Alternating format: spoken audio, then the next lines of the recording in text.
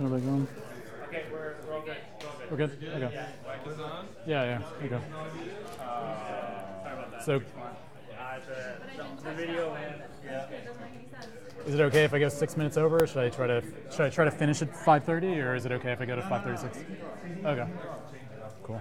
Thanks. Okay. Thanks. You got both Thanks. mics on? Yeah, I haven't turned this one on yet. I leave them both. They're both on or both on? I just turned it on. It's on. It's on. Yeah. I'll go. It's on now. You're all good? Okay. Yeah. Let me just go grab some so we can start recording. Okay. Sure. Okay. Cool. Is it on? I don't know. Yeah. Okay.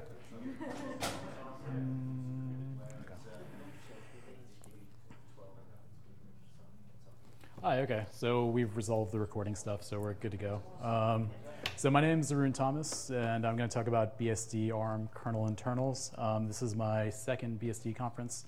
I gave a talk at EuroBSDCon 2011 a few years ago, and so it's good to be back at another BSD conference. They're always a good time. So let's talk about BSD ARM. So I'm going to start off with a little bit of a quick demo. So this is FreeBSD current running, I guess, a few weeks ago when I built it, and a little bit of debug code. And so you can see it booting. There's some extra debug code, and witness is on, so it's going to be a little bit slower. So you'll see that there was, and I have some screenshots later that'll kind of, you can actually see what's going on. But there were a couple versions of U-boot that ran. The U-boot loader is running now, and then it's going to load the kernel. So I'll take a couple seconds. Okay, here we go. Yes, I want to start now. So you've got all this kernel code. It's booting up. It's doing some device stuff. And then shortly it'll boot up the rest of the way. So this is kind of, I'm going to kind of go through the flow, exactly what's going on. So to get to this point, there was a lot of like machine-dependent stuff that needed to happen. And so here you go. You're in userland, and like stuff's happening, and on the file systems. And pretty soon you get to root prompt. So I'm running it off of BeagleBone Black. This is the board here. It's pretty cheap. It's a nice platform. It's supported by all of the BSDs that have ARM ports. And so, yeah, it'll keep going. And so, is this the white or the black? This is the black. I have the white tube. So we're looking at an SSH session from your laptop into it? No, this is just, I plugged in the serial. There's a serial cable going in. So Adafruit has these handy little cables you can just plug in. So just log in, root, no password, you get the FreeBSD prompt. So what did you use for bootloader? This uses U-boot. So FreeBSD, I think everyone uses U-boot on ARM boards basically. So that's that. So that's the basic process, and then I'm going to kind of go into like what happens when you're booting up. I'm going to focus on the machine-dependent parts. The machine-independent parts I don't really talk about at all, but we'll look at some of the code and see what happens. So, all right. So these are a couple of the screenshots, so you can kind of see what happens. So there's a couple versions of U-boot running. That's one. That's another one. And then the FreeBSD U-boot loader runs. And then there's something here about a DTB. It's a device tree blob. I'll talk about what that is. And then you get the copyright notice. Before that happens, there's a whole bunch of machine-dependent stuff that needs to happen before you get to this. And I'll talk about all of that stuff that happens. So you can tell that it's FreeBSD 11 current. And it's got a weird revision because I'm using Git. And it's dirty, because I had some local hacks. Hostname is imaginatively beastie, and it's the BeagleBone kernel right there. And I'm using Crochet. It's a tool I'll talk about a little bit later to build this image. And it's kind of cool. FreeBSD is built with Clang, and this is running Cortex A8. I'll talk a little bit about the other processors that ARM has, all the Cortex processors. Here's some of the features, and then it talks a little bit about caches, and then this is the system on chip, the SoC, the TI AM3358. And we'll talk a little bit about SoCs and all that stuff, so if you're not familiar with ARM.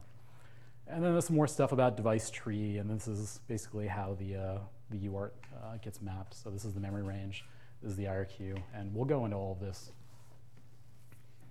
So the goal of this talk is to get you hacking BSD on ARM. So Are there any people here who haven't done any hacking on on any ARM hacking or have done little hacking? Raise your hands. Excellent. So my goal is to get all of you like at least interested in hacking ARM. So that's my goal for this talk. So we'll start off with a little ARM 101. So we'll talk a little bit about the basics of the ARM architecture, what the assembly looks like, what the system level stuff looks like, various boards that you could buy, the SoCs, all that stuff. So just like a quick bootstrap of the ARM architecture. Then we'll go through some of the kernel code. We'll look at NetBSD and FreeBSD. I just picked those because those are the ones I've hacked. But after watching some of the OpenBSD MIPS talks, I'm hoping to get OpenBSD running on ARM. And maybe in an updated version of this talk, I'll add some OpenBSD stuff. So we'll focus on the machine-dependent stuff. I won't look at the machine-independent stuff, as I mentioned earlier. So we'll look at how the kernel boots up and does some exception handling and sets up the initial page table and all of that stuff. It'll still be kind of high level, but you can at least, I'll give you at least kind of like the files you want to look at, and it's sort of high level so you can dig into more detail later. And then there's a sort of a short section on kind of tips for hacking on BSD ARM and debugging and more resources so you can dig in further, because I won't be able to get into everything, but there's a lot of good material out there that you can look into. So there we go. Okay, so the ARM architecture. Hugely popular in embedded systems. You probably own several, each of you.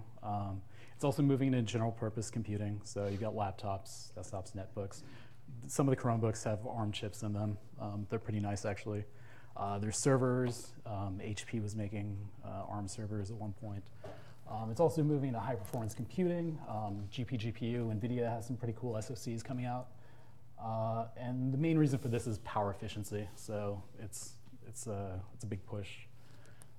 So ARM has an interesting business model. It doesn't manufacture chips. It basically licenses the architecture and designs to various silicon vendors like TI and Samsung and all that stuff. So they basically just come up with the architecture and some of the processor designs. Someone else will package it up into SoC and fabricate it. Okay, so ARM architecture. So ARM stands for Advanced RISC Machine. It used to be Acorn RISC Machine. And since it's a RISC machine, it's reduced instruction set computer, fewer instructions, simpler instructions. Because it's RISC, it's load store architecture. So if you want to operate on memory, you have to load it from memory into register, operate it on there, and then store it back out to memory, unlike, say, x86, which is not very risky. So it's Big Endian or Little Endian. Well, Little Endian's more common. And so the current versions, there's several versions of the ISA. The current version is ARM v7 and ARM v8. So ARM v7 is 32-bit, and ARM v8 is 64-bit. ARM did some cool stuff in ARM v8. They simplified the architecture, but I won't be talking about that at all in this talk. So I'm going to focus purely on ARM v7 and 32-bit. So each of the ISAs also has various architecture profiles. So there's the application profile, the real-time profile, and the microcontroller profile. So I'm only going to talk about the application profile. So the real-time microcontroller profiles are more for embedded systems, and they don't have full MMU support. So yeah, as I said, ARM v7A is what we'll talk about. 32-bit ARM processors. They're called Cortex-A if you're looking at models. They have full MMU support, and if you look at the ARM documents, they're designed for full feature operating systems. So things like BSD and iOS and stuff like that, not really the kind of like embedded operating systems. So the ARM v7A has two instruction sets, actually. So there's the ARM instruction set, and there's the thumb instruction set. So the ARM instruction set is bigger than the thumb instruction set. So the thumb instruction set has a mix of 16 and 32-bit instructions, where ARM is just 32-bit. So the 32-bit instructions were added with the thumb 2, when they added thumb 2 technology. So the good thing about thumb is that you get better code density, and that's good for your caches. So all the ARM CPUs are packaged up with other logic into a system on chip or SoC. So you'll hear this SoC acronym a lot. So what's in an SoC? So you have your interrupt controllers, your timers, your UARTs, SDMMC controllers, SATA controllers, USB controllers, GPUs, and all kinds of peripherals. So you might have a camera controller, a GPS controller, all kinds of stuff. You look at all that stuff that goes into your phone, the majority is going to be on the SoC. So this the SoCs it's actually getting better for the ARM developer. So ARM's actually kind of standardized some of these things like the interrupt controller and the timers. Before, each SoC vendor would basically create their own set of timers and their own set of interrupt controllers. So they made it kind of hard for OS developers since they had to write all these new drivers. But now ARM has this generic interrupt controller and generic timers, so it makes it a little bit easier. ARM's kind of building a platform. Okay, so this is what an SoC looks like. This is the AM335X SoC. This is the SoC that's in the BeagleBone, black. So you see that the core is actually a small part of the SoC. There's a lot of other stuff in there. So you've got a GPU, it's here, and you've got a whole bunch of various buses. You got the UART, SPI, I2C stuff, timers, real-time clock, ADCs, and then you've got your GPIOs. And so there's a whole bunch of like logic on there, including USB and an eMAC. So the SoC has a whole bunch of stuff in addition to the core. So as I mentioned, I'm using BeagleBone Black. It can be yours for the low, low price of $45 US. It's a popular hobbyist board, and it's supported by FreeBSD, NetBSD, and OpenBSD. And Dragonfly, I don't think has an ARM port, as far as I know, but I imagine if it did, it would support it as well. So it's kind of a cool little board, it has a lot of I/O. Another popular board is the BeagleBoard XM. It's a little more expensive. It's supported by FreeBSD and a branch for Google Summer of Code. I don't think it was integrated back, but may sometime. NetBSD supports it, OpenBSD supports it. And the nice thing about this board is if you don't want to buy it, QEMU, Lenore's version of QEMU actually has a support for it. So you could just boot it up in a virtual machine. So that's kind of cool. Okay, so this is a bunch of different SoCs. And these are all supported by, and the boards that are associated with them. And these are all supported by one of the BSDs. So the top is the OMAP 3, OMAP 4, the DaVinci, and Satara. They're all from Texas Instruments, and they're kind of a family of SoCs that's fairly similar. So you've got the BeagleBoard, and there's a couple versions of the BeagleBoard. There's a couple versions of the BeagleBone. Like the gentleman over there was talking about the BeagleBone white versus black. I have the black here. The Panda board has a couple versions too. So these are really popular developer boards. Then you have the all-winner A10 and A20 that's using the QB board and the QB truck. Also a fairly popular board, especially now. The Freescale IMX6 is in the WAN board. The Samsung Exynos 5 is in the Chromebook and the Arndale board.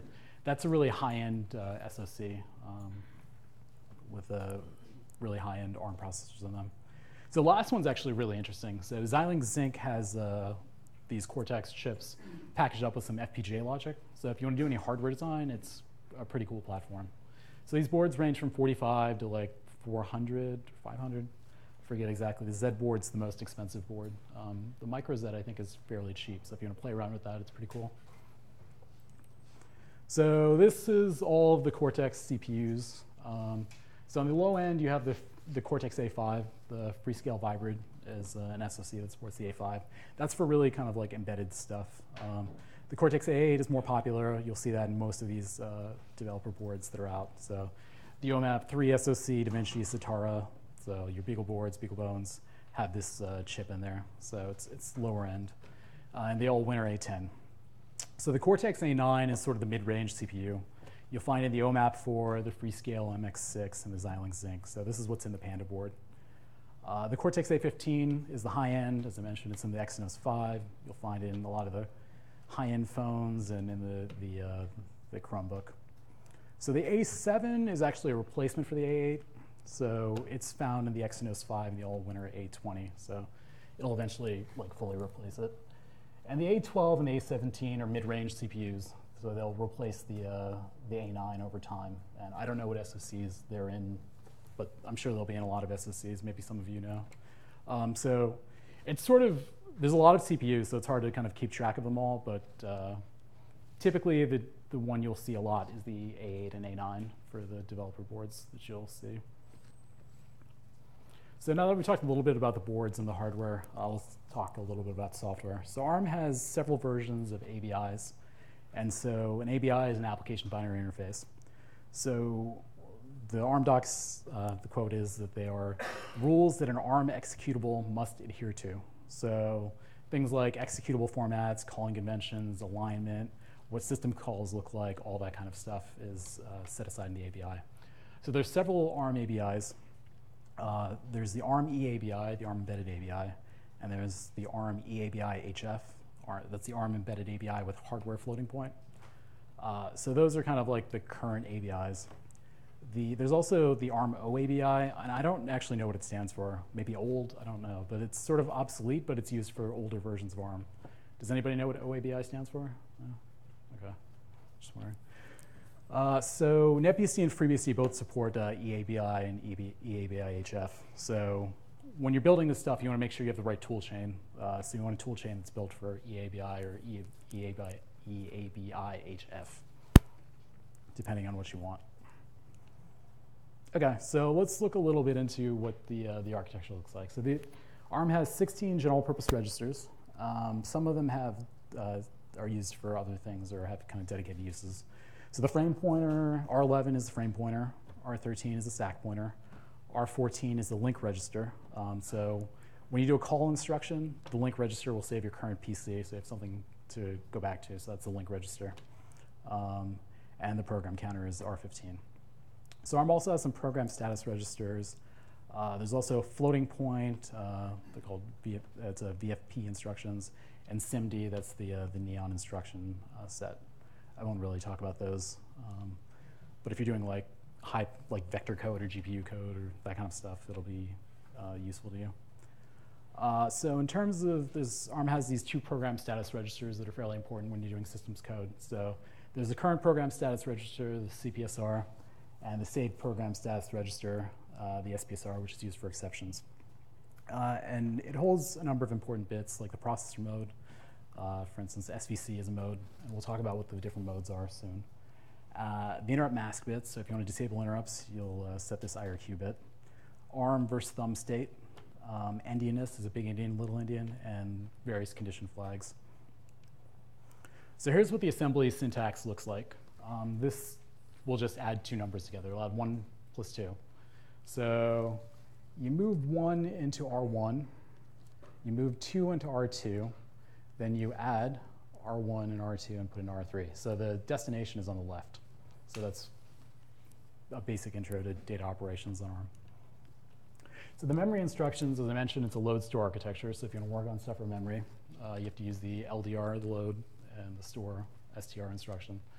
So you want to move what R1 points to into R0, and then you want to store R0 into what R1 points to. There's also push and pop instructions that'll push multiple registers onto the stack and pop multiple registers off the stack. So these are actually aliases for ARM has these instructions, LDM, load multiple, and STM, store multiple. They're the same thing with if you have the right suffix and whatnot. And control flow. So ARM, of course, has control flow. So this is branch of 0, so BZ loop, expect. And the call instruction, as I mentioned, is the BL branch link instruction. And so this will label, and so this will save the current PC to the link register. If you're going to do a return, it's a BX LR, so branch exchange with the link register. It'll just jump back to whatever's in the LR. And in older versions of the ISA, this is how you do it. You just move the LR into the PC. That's, I think, deprecated in ARM v7, but it still works. They just don't recommend it, especially if you're doing thumb stuff. OK, so that's kind of like the application level stuff. So let's look into the OS relevant bits, because that's what we're doing. We're trying to get the OS going. So there are there's actually more than this, but the two privilege levels that we care about are PL0 and PL1. So PL0 is unprivileged user code. PL1 is privileged kernel code. That's what it's used for. And there are 9 operating modes. So there's 1 unprivileged user mode that runs at PL0, and there's 8 privileged modes that we'll talk about, and they run at PL1 and above. So the privileged modes are used mostly for exception interrupt handling. So it's a little bit complicated, and ARM v8 cleans some of this stuff up, but if you're going to be doing kernel programming, especially like at this level, it's good to know how this stuff works. So here are the various modes. There's the supervisor mode, which is used for system calls, and it's also the initial mode that the processor starts up in. There's interrupt mode for normal interrupts, fast interrupt mode for higher priority interrupts, and they're a bit faster as well, as you might expect from the name. There's abort mode for memory faults, undefined mode for illegal instructions. You can also use this to emulate instructions in software. System mode, which is a privilege mode for user mode registers. It doesn't really get used that much. Hypervisor mode for VMM support, and monitor mode for trust zone. The modes that we'll really care about are supervisor mode, interrupt mode, abort mode, and undefined mode. Those are the ones that typically get used. So there's one kind of interesting feature of the architecture. There's a thing called banked registers, and it's a little bit complicated, but it's good to know about. So most registers are shared across all the modes. So you have one PC that applies for all the modes. But there are some registers that are dedicated for each mode. So you can have, and so there are duplicate registers for each of these modes. So there's a separate stack for each mode, so you're going to want to have separate stack pointers. So there's a stack pointer for user mode, there's a stack pointer for a supervisor mode, for instance. And the CPU will automatically set the appropriate banked register depending on what mode you're in. So in user mode, the CPU knows that you want the user mode stack pointer. In SVC mode, the CPU knows you want the SVC stack pointer. So why do they add this stuff? So it's important for exception handling. So basically, we want to know how do we get back to the faulting instruction. So to do that, we need to save the state at the time of the exception. So the banked link register, usually the link register saves the PC when you do a call. Here it'll save the program counter at exception time. And the saved program status register will save the current program status register at exception time. So it basically saves your state. So for instance, if you're doing a system call, LR-SVC and SPR-SVC, the link register in SVC mode and the SPSR register in SVC mode, save the program counter and the current program status at the time of the SVC exception, so from the user code. So typically when the processor changes modes, it'll do that kind of automatically on an exception. So when an interrupt triggers, it'll switch to IRQ mode on SVC instructions, also called SWI or software interrupt. If you look through the BSD code, this is actually the name that gets used. But if you look at the newer ARM docs, they tell you everything uses SVC, because I guess that's sort of the new name for the supervisor call or system call instruction. So the SVC instruction will switch to SVC mode. So that's basically how it works. Each exception, you go to the according mode. So the OS can also change the mode using the privileged CPS instruction. So that's the change processor state instruction. So the CPS instruction, basically what it does is it modifies the mode field in the CPSR. So this is basically, you'll find this when we talk a little bit later about what the kind of early boot code looks like in FreeBSD and NetBSD. It'll do this. So this is how you switch to SVC mode if you want to use the CPS instruction. And if you want to switch to SVC mode and disable interrupts, this is the SVC mode, and you use the suffix ID, which is interrupt disable, and you tell it which bits, the IRQ bit and the fast IRQ bit. So back to the status registers. So if you'll recall, these hold the current mode, the interrupt disable, and endianness. This is how you read and write them. So this is if you want to read the CPSR, and if you want to write the SPSR, it looks like this. So the instructions are a little bit confusing. So it's move to register from status is read, and then write is move to status from register. So these are in the docs, and you'll get used to them. But there is a gotcha here, and actually this was fixed in FreeBSD a couple months ago. So if you don't give the FSXC suffix, which basically lays out each of the parts of the status to write, you might not, the compiler or the assembler won't necessarily do the right thing. So there's a suffix underscore all, and it doesn't actually mean all. So depending on the version of GAS you use, bad things can happen. So there was this bug with, it was called the wrong Indian register restore bug. And so this was because all didn't really mean all. So, and if you're interested, you can look into the revision ID, but it was kind of an interesting bug that was fixed. And I think it took a long time for, I think it was Ian Lepore who fixed it, so tricky. So a quick overview of ARM virtual memory. It's 32-bit address on ARM v7. ARM v8, of course, is 64-bit, and if you use LPA, it's actually 40 bits, but we'll talk about the 32-bit ARM v7 stuff. So with that, you get a 4 gigabyte virtual address space, and there's paging support, 2 levels of page tables.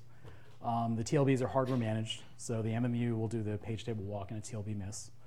The commonly used page sizes are 4 KB small page sizes and 1 megabyte sections. And if you want to know a lot more about ARM virtual memory, there's a talk about transparent super pages tomorrow, so you should go check that out. You'll learn a lot more about virtual memory, because I'm just covering the basics. Okay, so the other kind of key thing in the architecture is coprocessor 15. So if you're doing kernel hacking, you're going to have to look at this. So it's a system control coprocessor. Coprocessor is a little bit of a misleading term because it's actually an integral part of the architecture. You can't really take it out. So it's heavily used for systems programming, and it's used for things like setting up the process's page table. So this is how you write the page table to the translation table base register. So it's an MCR instruction, move to coprocessor from register. And it's I don't know, it doesn't, you have to read the docs to figure out exactly like which numbers to put in there and stuff. So usually these things are wrapped up in inline assembly, so that makes it a little bit easier. The other important thing this does, it holds the system control register. So the system control register allows you to enable the MMU, the branch predictor, caching, and it tells you where to put the exception. It allows the OS to tell the CPU where the exception vectors will go. So yeah, reading MRC, writing MCR, so move to coprocessor from register. And yeah, this stuff is in the docs, but it takes a little getting used to. I kept screwing it up, but maybe you guys will be faster. So this is probably the most important slide in the whole presentation. So this is where you go to get more information about ARM. So I'm just going to kind of like touch some of the basics. This is where you go. So this is a quote from the NetBSD code, and I'll read it out. It's and thus spake the ARM. So what's the ARM? It's the ARM architecture reference manual. And so that is all the details about the instruction set architecture. It's 2,000 pages, or almost 2,000 pages, so you're probably not going to read it cover to cover, but it'll answer all of the questions you have about the ARM architecture. So you want the ARM v7A and ARM v7R edition of that. If you want kind of a quicker, kind of a lighter introduction to ARM, the ARM Cortex-A series programmer's guide is really nice. It came out a couple years ago, and they just updated it for this year. And in the latest revision, they really updated and expanded a lot of the discussion. So you should, if you're interested in ARM, you should download that like now. Both of these are free, and it does require registration on the ARM website, but they're free. So the other resource that's good is the ARM System Developers Guide. This is actually a printed book, and it's from 2004, so it's about a decade ago. And ARM moves pretty fast, so it's definitely dated. But if you want to really dig into like kind of like the systems level kernel stuff, like exactly exceptions work and some of that stuff, it's a good resource. In addition to the core ARM docs, you'll also want to look at the manuals for your processor, your SoC, and your board. So for the Beagle board, it's a Cortex-A8. You want to look at the Cortex-A8 TRM for the BeagleBone as well. And then for the BeagleBone, you want to look at the AM335X TRM. And then you'll want to look at the system reference manual for that. And it'll give you stuff basically like the device map. So for the BeagleBone Black, these are some of the key addresses that you need to know. 44E09000 is where the UART is. You write to the address, you can write to the UART. The interrupt controller is at this address. The timer, DM timer 1's clock is at this address.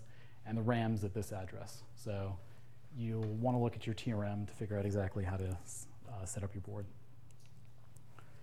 ARM also has several migration guides. So for the folks who are coming from x86 or MIPS or Power, these are really good guides. And even if you're just kind of interested in computer architecture, this is kind of cool.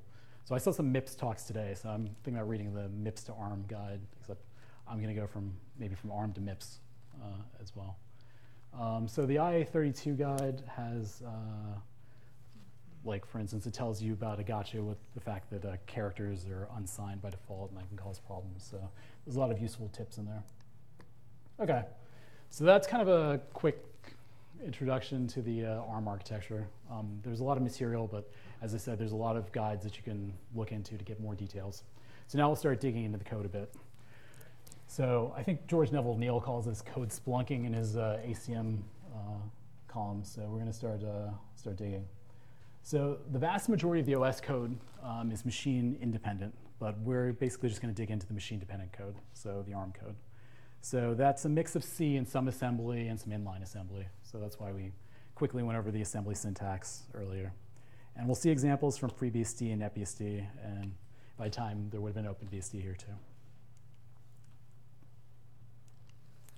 Okay, so FreeBSD and NetBSD ARM both have great ARM support. There's a few notable differences, or at least they're interesting differences to me. So NetBSD has this build.sh strip that's used for cross-building, and it allows for cross-OS building, which is kind of cool. So you can build from your Mac or your Linux machine. So that's kind of cool. FreeBSD uses Clang even on ARM to build the system, so that's kind of interesting. FreeBSD uses something called device tree for hardware configuration, while NetBSD uses the autoconf framework. FreeBSD also has an extra bootloader stage that you saw when we booted up. So these are the key directories that you're going to want to look at if you want to dig into the code some more. So these are the include directories. And so it's interesting that this is ARM32 directory. You might think that happened like when ARM v8 was added, but it turns out ARM had a 26-bit version of the architecture a long time ago. So there's like 26-bit ARM support in some of the NetBSD files. And then these files are basically where you get the kind of core, like the source files, ARM, ARM32, and Cortex. So in terms of the SoC and the BeagleBoard, you want to look at the OMAP directory, and the EVB ARM, which stands for Evaluation Board ARM, is where the kind of platform board-specific stuff goes. So all your BeagleBoard machine dev code goes there. So the configuration files you want to look at, the files.arm file tells you which files that will get built for the ARM port, and the files.cortex file also adds to that. std.arm is the kind of like build options. So you look at this stuff for the core files, and then the BeagleBone and the SoC files. You look at the OMAP 2, the EVB ARM, the Beagle, and this is the kernel config file, the top level config file that will pull in the rest of the stuff. So FreeBSD is similar. It actually has fewer paths to look at. So you'll look at the sysarm include and sysarm arm. So that's the headers in the source for the FreeBSD ARM core support.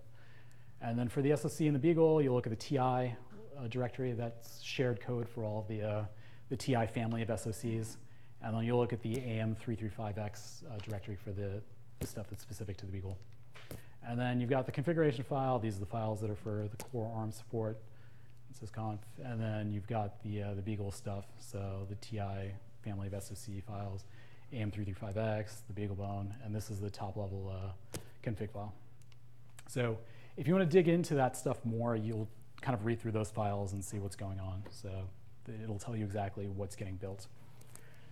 So let's talk a little bit about bootloaders. So I mean, what you saw earlier when I booted up, there was a lot of different bootloaders that happened, and so we'll kind of go through what happens there. So at a high level, what the bootloader does is it does sort of low-level hardware initialization, so DRAM and serial. It'll pass in boot parameters to the kernel, and it'll load the kernel. So I mean, that sounds simple, but it actually does a lot under the hood. So, but at a high level, this is what it does. So when you boot up, the first thing that happens is that the reset handler in the SoC ROM runs. And the first stage bootloader will run, so that's MLO or sometimes, or SPL. It's a stripped-down version of U-boot that runs, and it's needed since the DRAM isn't initialized. So this is kind of the output from there. And so you can tell that it's reading the U-boot image.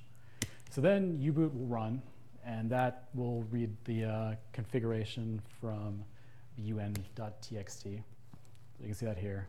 And then it'll run the U-boot loader on FreeBSD. It doesn't do this on NetBSD. And also read this device tree blob that we'll talk about a little bit later. So then the third stage bootloader runs, again, only on FreeBSD rather. And this is an implementation of loader 8, which is the loader for other architectures as well. And it'll read the loader.conf configuration, and then it'll load the FreeBSD kernel. So you can kind of see that happening here, and it's going to use that device tree blob. And if you're interested in what the sources are doing, that's where you go. So device tree. This is used by FreeBSD on several platforms. I think it came from PowerPC originally. And basically what it is a data structure that describes hardware configuration. So all the device tree sources are in this directory, sysboot, fdt, dts, arm. For the BeagleBone Black, you'll want to look at these files, the BeagleBoneBlack.dts and the am335x.dtsi. So that's an include file that the BeagleBone Black DTS includes. So most of the logic is actually in here. So this is the configuration for the serial port. So the SoC is the AM335X, and the serial port is at this address, which we saw earlier when I mentioned the device map. So it's 44E090000. It tells you what kind of serial port it is, where the address range, the register shift, so it's word 4-byte access, 32-bit, and then which interrupts and clock frequency and other stuff. So FreeBSD, so that DTS file that we just showed, there was a fragment from that. It'll go, the device tree compiler will take that and turn it into a blob. And so that becomes the BeagleBoneBlack.dtb for the BeagleBone Black. And it's stored in a compressed format called flattened device tree. So the blob can either be compiled into the kernel or the UB loader can load it. In this case, when we saw the output earlier, what's happening is the UB loader is actually loading it separately. It's not built into the kernel. And so once that happens, the kernel will parse the DTB to learn the board's hardware configuration. And libfdd handles the parsing in case you're curious on how that stuff works. So NetBSD doesn't use device tree. It uses AutoConf, the device auto configuration framework. Basically what happens is the hardware config info is generated by the kernel configuration process when config8 runs. And so this is an example of that from the BeagleBone's kernel configuration. So this is the same UART configuration. You can tell it's the same address that we saw earlier, 44E09000. And the size is the same, so it's the same range, the same interrupt, and the register shift is 4, or here they use mult. So it's just a different way to represent this information.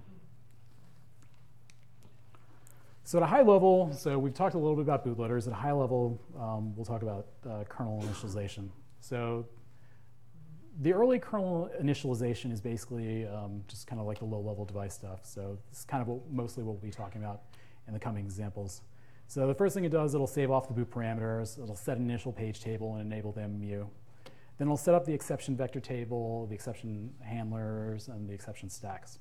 Then it'll do some initializing of the devices like the serial, the interrupt controller, the timers for the clock tick. Then you'll get into your machine-independent initialization, initialize various kernel subsystems, more device initialization. Then you'll enable interrupts and then switch to user mode and run init. So that's kind of like at a high level. But we'll focus mostly on kind of like the early kernel initialization and the machine-dependent stuff. So these are the very first instructions that FreeBSD runs when you boot ARM. So it's in sysarm arm locore.s, so this is shared with all of the ARM SoCs. So you can tell that, so it uses the Linux boot API, or at least that's one of the options. There's some if-defs around this code. So in R0, you put 0. R1 gets the machine type, which gets passed in at ARM. And R2 gets the DTB image pointer. So the first thing that this code does is that it will save off these parameters. The comment tells us that it gets put in ARM boot params and eventually passed in at ARM. And the next thing it does is that it will make sure that interrupts are disabled. Typically, U-boot does this for you, but it's good to do it anyways, just to make sure. So NetBSD, it's fairly similar. Each SoC, each board has a separate start routine, so that's a little bit different than FreeBSD. So there's a Beagle start routine that will be used on NetBSD as opposed to a common start routine on FreeBSD. So the first thing it does is that it'll switch to SVC mode and it'll disable interrupts. So similar to FreeBSD, except it also does the mode switch. U-boot should already put this processor in SVC mode, so this probably isn't necessary, but it's good to make sure. It also will save off the various parameters that it got from the bootloader. That's what this STMI A thing is. That's basically a store multiple. And the move W, move T thing, it doesn't really matter. It's basically because ARM can't do 32-bit immediate loads, so that's how you do that. But basically what it does is saving off the parameters it got from the bootloader. So I'll continue walking through what NetBSD does as it boots up. FreeBSD is pretty similar, and I'll talk about the kind of similarities. NetBSD has a little bit more kind of like, there's sort of more branching, so that's part of the reason why I went with that one, so you can kind of follow it through. So the next thing that it's going to do is that it's going to set up the page table. So BSD calls this arm boot L1 PT init function, and so that sets up an initial page table. And so this is an L1 page table with 1 megabyte sections, and basically all it does is it identity maps the kernel. So virtual address equals physical address. And then also map the serial. It also have a mapping for serial, so you can get your debug output to the UART. So once it sets that up, it'll call ARM CPU init. And ARM CPU init is what, if you read the comment, is what turns on the MMU and caches. So the ARM CPU init function can be found in this directory. So it's a little bit misleading because it says it's an A9 function, but it's running on a Cortex A8, but the code's actually the same. So, and basically what this does is it invalidates the caches and TLBs, and it'll also, after it does that, it'll enable the caches, it'll set the translation table base register, and then it'll enable the MMU. Okay. So once that happens, the BSD routine will jump to start in locore.s. And this is actually a shared routine across all of the ARM boards. And so the ARM SoC will, here's the branch to start. And so start, what it does is basically sets up the environment for C code. So up until this point, everything you've seen is assembly code. And so once that's done, start can call init-arm, which is the first C code that runs. Init-arm will call init-arm common. So init-arm is actually board specific. And there's an init-arm common, which is actually shared across all the boards. So after that happens, after init-arm runs and init-arm common runs, start will return back to BSD. And then you can call main, which is the first machine-independent code. So this is actually fairly similar to how FreeBSD boots as well, except main, I think, is mi startup. And then there is also an init-arm function that does all the kind of like heavy lifting to do to set up the processor and all that stuff. So here's what init-arm looks like, or what it does basically. So as I mentioned, init-arm is SoC specific. You can find it in Beagle, MacDep, or MashDep, I don't know. And then the init-arm common is ARM generic. You can find in the ARM32 boot.c. And so it performs all the logic needed before main runs. So it'll set up the CPU func structure for the basic CPU functions. So for the in this case, for the ARM to the ARM v7 CPU functions. It'll map the devices and initialize the console. It'll set up a real page table and switch to it. There's a lot of code to do that. And then it'll also set up the exception vectors and stacks. And finally, it'll also parse the boot arguments that it got from uboot. So once init-arm runs, you get back to BSD, and then main runs. And that's the machine-independent code, which we won't really talk about, but it's pretty interesting. And there was a Asia BSD Con talk about that I'll reference later if you want to learn about how all that stuff works. Okay. So let's talk a little bit about exception handling, since we kind of went through the machine-dependent code. So basically, as a kernel hacker, what you have to do is you have to set up the vector table, you have to set up the exception stack pointers, and then you have to write handlers for each exception. So here are the various exceptions that you have. You have the reset, undefined instructions, supervisor call for the SVC or SWI, prefetch abort and data abort, those are memory faults. Interrupt, fast interrupt, hypervisor call for the HVC instruction. So the exception vector table is a jump table with 8 entries, 1 for each exception type. So each entry holds 1 ARM instruction. So that instruction can either be a branch to an exception handler or a PC load of the exception handler. And so that's what that looks like. And there. So this is FreeBSD's exception vector table, and you can find that in arm exception.s, so it's shared code. So basically all this does is it's basically a branch instruction. So you've got one for each of the various fault handlers. So if you're going to figure out exactly what the system call handler is doing, you look into SWI entry and see what that does. So the OS has to tell the processor where the exception vector table is. There's a few options. So you can put it at address 0 or address 0xFFFF0000. It's kind of the high vectors, and whereas 0 is the low vectors.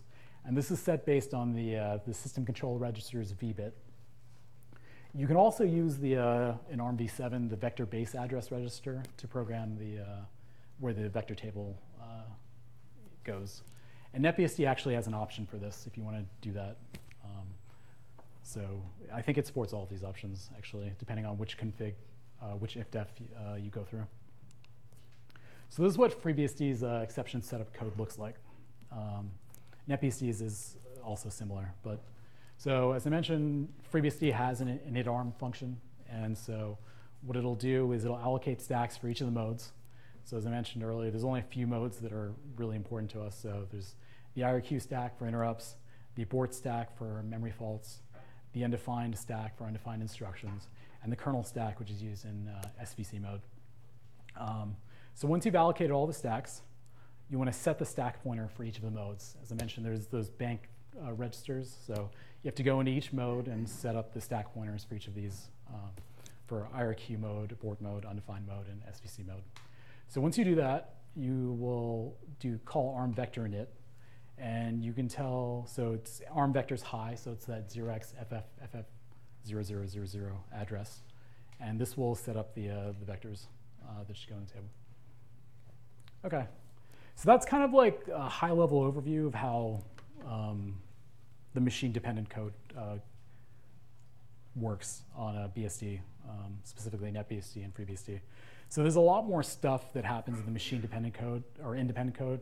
Some of the machine-independent code is going to call into machine-dependent stuff, like if you need to save context or switch and that kind of stuff.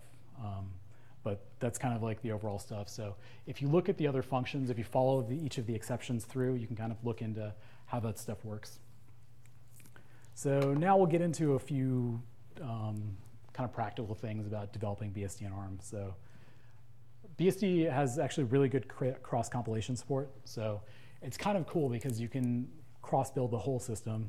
You've got the tool chain, the user land, all of that stuff. It's all built in, so it's kind of nice. You don't have to do that stuff yourself. You can also create bootable SD images. There's a project called Crochet for FreeBSD, and it makes it really easy to create these bootable SD images for these various boards. You can also use build.sh on NetBSD to do the same thing. When I was building for the BeagleBone Black, I used the eARM v7 HF API, but you can choose whatever API makes sense to you. One important thing here is that if you use this stuff, it'll give you the right version of U-boot. If you have an old version of U-boot or a different version of U-boot, it can be incompatible with your kernel. So sometimes I'd run, I don't know, a different version of U-boot or the U-boot that came with the board, and sometimes the kernel wouldn't boot or would panic or something. So if you use this method where you just use the U-boot that came with the Crochet image or the build.sh image, you'll have an easier time. If you don't want to go through the hassle of building the image, you can also grab snapshots off the I think NetBSD and FreeBSD mirror. So if you don't want to deal with burning SD images, you can also netboot. So you can TFT boot the kernel. You can NFS mount the root file system. So if you get tired of building SD images, that's one thing you can do. It might keep you from spending a lot of money on SD cards if you burn them out, if you keep re-imaging them. So so a few tips on debugging BSD ARM. So one of the things you want to do is get printf as early as possible. So U-boot usually will initialize a serial for you. So if you write to that address, the THR register at that 4x44E9 address, you can get stuff out to the UART. So If you want to see early debug output, you can turn on verbose init ARM on NetBSD, and there's debug. There's a debug macro in FreeBSD's machine or macdep.c. So that stuff's good. So it's good to see all that stuff come out in the console. Another thing that's useful is a JTAG debugger. Some are actually like kind of affordable, like the fly swatter, and some are very, very expensive. So you might need your company to buy it or something, but the fly swatter is sort of reasonable. But it's kind of useful, so you can like single step when you're doing kind of like low-level board stuff. And especially if you're doing work with U-boot, then you really want a JTAG debugger. Kernel debugger is also useful. DDB, it's nice to be able to have that as a debugging facility. QEMU is also great. So you can actually hack on ARM without having any ARM hardware. You need some hardware. You need to at least have a laptop, but you don't need any ARM hardware. So Lenore's version of QEMU has BeagleBoard XM support, and mainline QEMU has QBboard support. And the nice thing about this is that you can add debugs. You can add debug code to your hardware. So it's kind of cool. And you can look at the code to figure out exactly like what is the ARM processor doing when, I don't know, exceptions happen. So it's kind of nice if you don't want to dig through the ARM.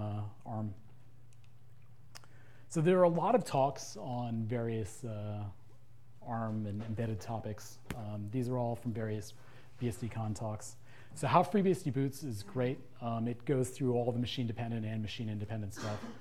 It focuses on MIPS. Most of it's generic. It even mentions ARM in some places. So that's worth reading if you want to get some more information.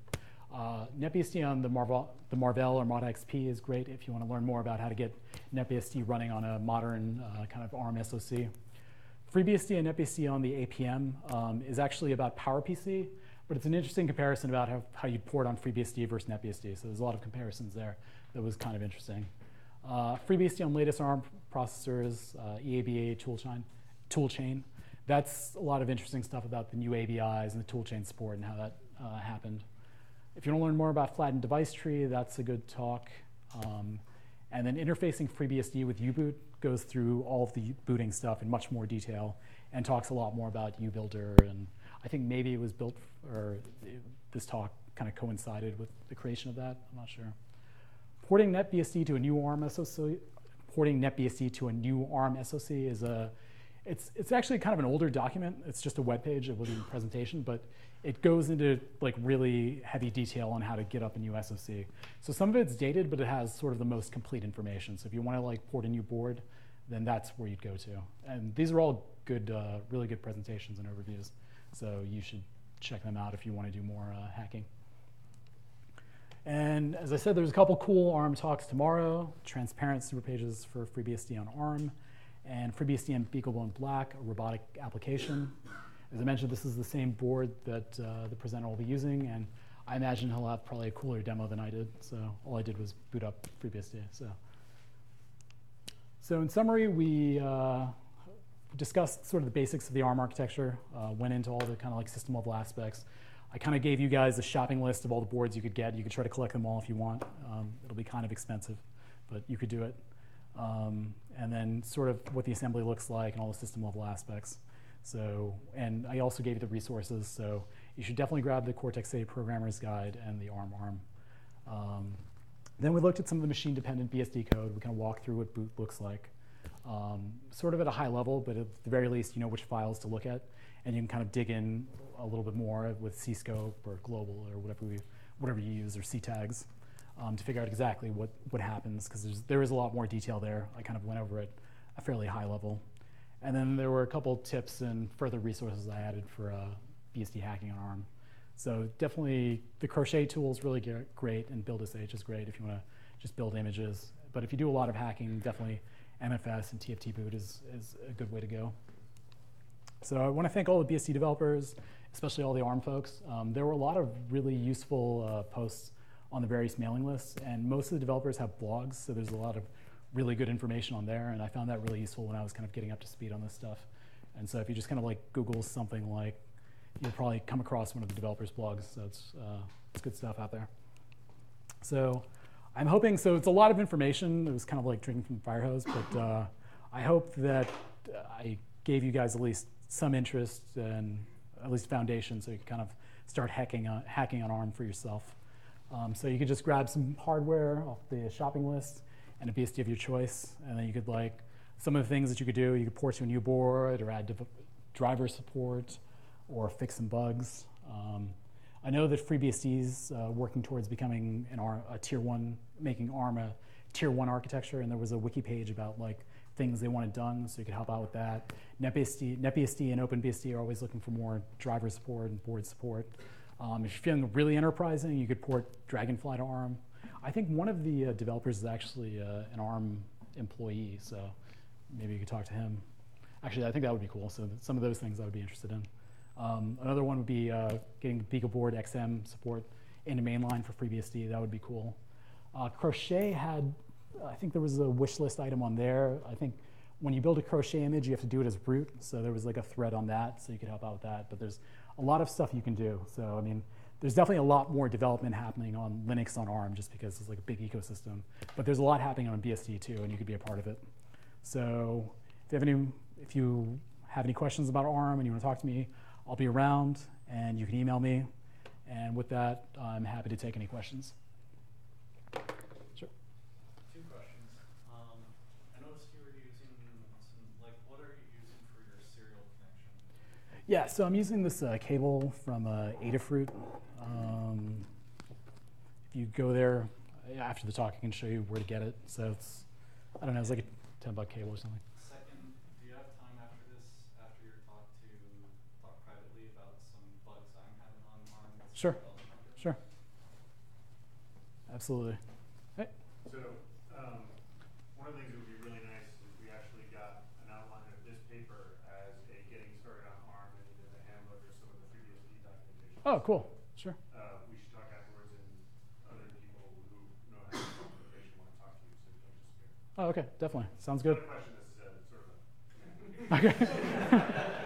I'll second that one. Cool. Okay, there you go. All right. Second request. Awesome. So if you're building for different ARM-based devices, is there stuff in the makefile or in the kernel source where you have to basically turn stuff on and off in order to get that to compile and then run on the actual device you're trying to? Yes, I mean, a lot of that stuff's kind of dependent on the configuration stuff. So some of the stuff's going to be just specific to your specific. So there's ARM generic stuff, there's Cortex stuff, then there's stuff that's for your specific SoC and for your specific board. So some of the code will be shared, some of it will be if-def. A lot of it's driven from the configuration files. So if you look at the files.arm and std.arm, that basically defines which files will get built for each SoC and for each board.